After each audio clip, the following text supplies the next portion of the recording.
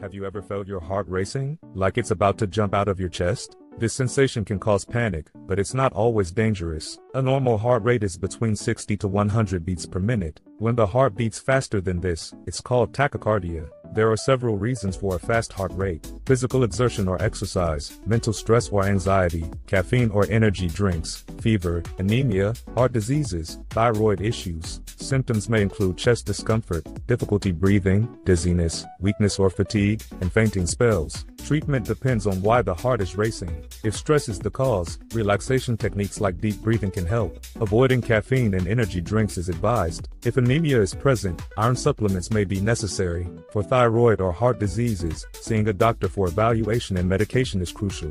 In some cases, an ECG or Holter monitor may be used for a thorough examination. If you frequently experience a racing heart, do not self-treat. Consult a specialist. Protect your heart, as it is the true rhythm of life.